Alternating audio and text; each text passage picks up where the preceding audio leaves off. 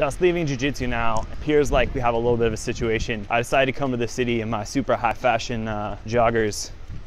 And I think I lost my wallet on the train. I think it fell out of the pockets. So I'm in the city without any wallet or De Niro. No Robert De Niro, no taxi driver. I'm kind of concerned how I'm gonna get home.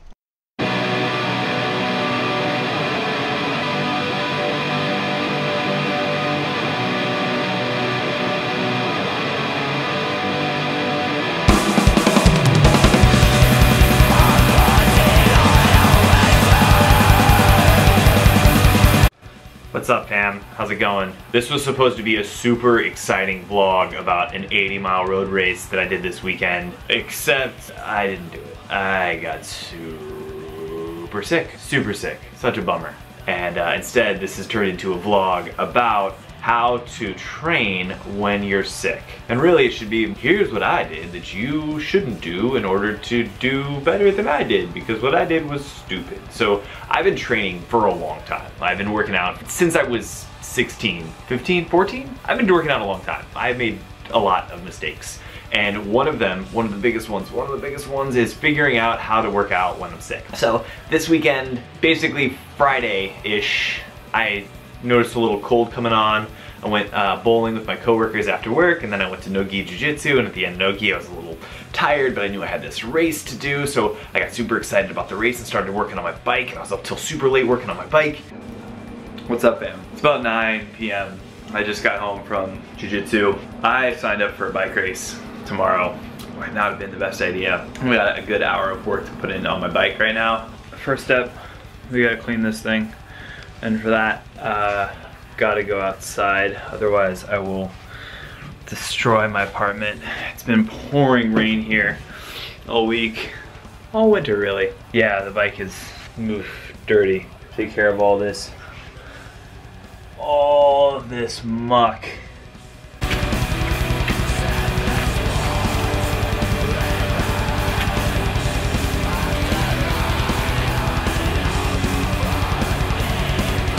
New brake pads, new tires, new bottle cage. I think that's about it. My hands are pretty dirty. The glamour of being an amateur cyclist. And then I woke up Saturday morning and there was just no way I was gonna ride my bike competitively for 6 hours with a bunch of dudes who are way faster than me right now. So I called it. So 7 a.m. and I feel like I got hit by a brick. That was it. I said no, I'm not gonna do that, which is good. I stand by that decision. But I still decided to kind of push it a little bit, and I went to jiu-jitsu on Saturday morning.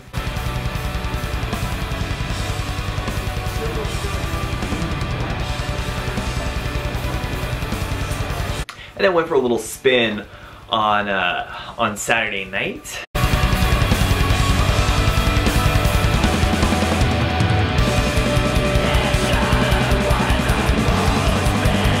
And I was just a mess on Sunday, and like really, and then Monday, and then today, and Valentine's Day, and I just look like my face is swollen and I just can't think straight and full of Dayquil. And anyways, so I wanted to kind of give you a few tips, ideas, suggestions on what you should do when you're sick. Here we go. Tip 1, don't train. I know it sucks, I'm sorry. I told you that these were gonna be tips on how to train when you're sick, but I'm telling you now, just don't train.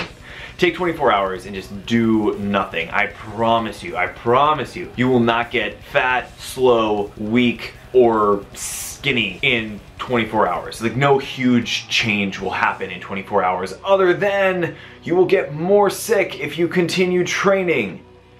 Skip this video back like 30 seconds. That's exactly what happened. So, rest, sleep, eat. It sucks. You may put on like a pound just from hydration, just from taking in a bunch of electrolytes, which have a bunch of sodium in it, which are gonna make you swell a little bit, which is why my face is a little puffy right now. But it's not real weight. You're not gonna get fat. Rest. Tip 1. Tip 2, scale everything back by about 60 to 50%.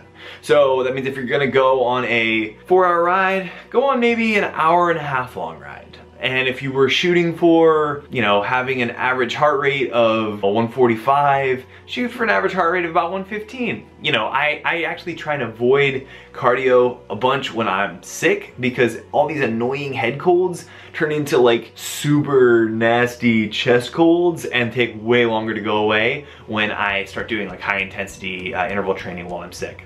So that's step 2. 3. Exercises you can do are things that I do recommend doing when you're sick. Bodyweight exercises. So push-ups, pull-ups, sit-ups, planks, all the kind of basic standards. If you're normally a weight training guy, I would say maybe scaling your weight back 50% and just working on your form, on just movement. Get outside, soak up some vitamin D, but really your body's working super hard to kind of combat the sickness, and so the longer you're using the energy that would be used to combat the sickness, the less your body has that energy to do that with, so the longer it takes for you to recover, and then you just end up like sick for 2 weeks when you really should have been sick for like 2 days, which is kind of where I'm at right now. This is a cautionary tale. Learn from me, please. The third thing, and I just want to reiterate this, is sleep. Like, I know sleep is the cousin of death, right? But sickness is actually the cousin of death. And if you're sick, you're just gonna get more sick. And if you're not giving yourself that time to recover, then your body's gonna make it take time.